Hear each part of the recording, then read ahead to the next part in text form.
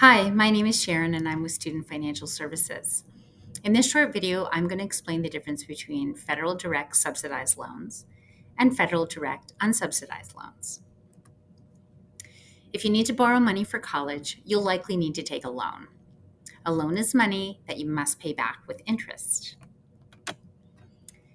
Federal direct student loans are offered to students by the federal government to help you pay for college.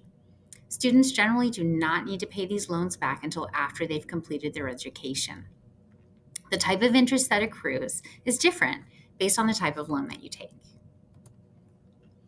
With subsidized loans, you are awarded an amount based on your financial need. Subsidized means that the interest due on the loan is not the responsibility of the student while the student remains enrolled as at least a half-time student. The interest is subsidized or paid by the Department of Education during the enrolled period. So as a student, you do not have to pay interest while you are in school.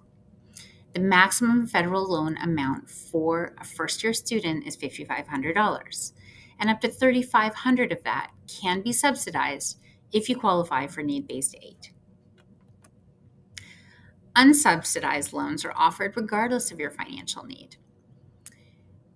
Unsubsidized means that the student is responsible for the accrued interest during the enrollment period. The interest is capitalized and included in the repayment terms of the loan once the student leaves half-time student status. You don't have to begin repaying your student loans until after you leave college or drop below half-time enrollment. The government charges an origination fee, which is approximately 1% before they disperse the loan. For example, if you borrow $1,000, $990 will actually pay to your account. Undergraduate federal loans also have a fixed interest rate. Those interest rates can be viewed at StudentAid.gov. If you have any questions or want to talk about this topic more, please come and see us, and otherwise, have a great semester.